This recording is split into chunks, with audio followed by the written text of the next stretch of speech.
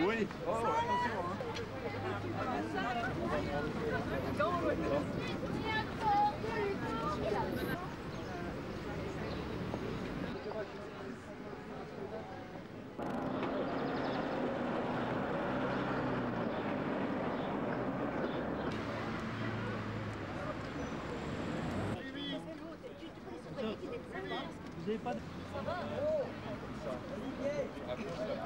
Now, in terms of where this process is going, I should make it clear that this is seen by our members as the beginning of a process which will take some time to yield concrete results.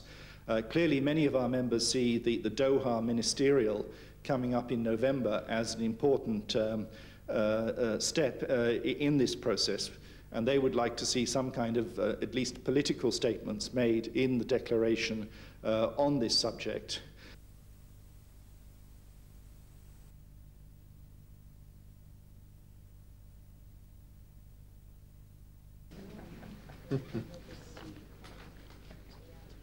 It is quite an extraordinary fact that we have a TRIPS Council, which for the first ever time is completely devoted to the linkage between intellectual property and health.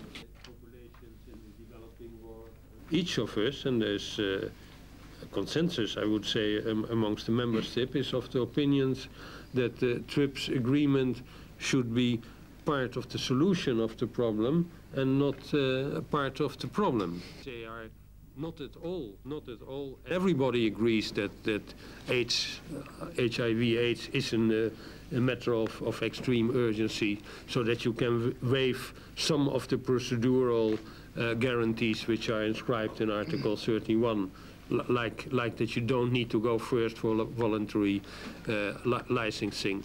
So we do consider those flexibilities are already there. In the present agreement.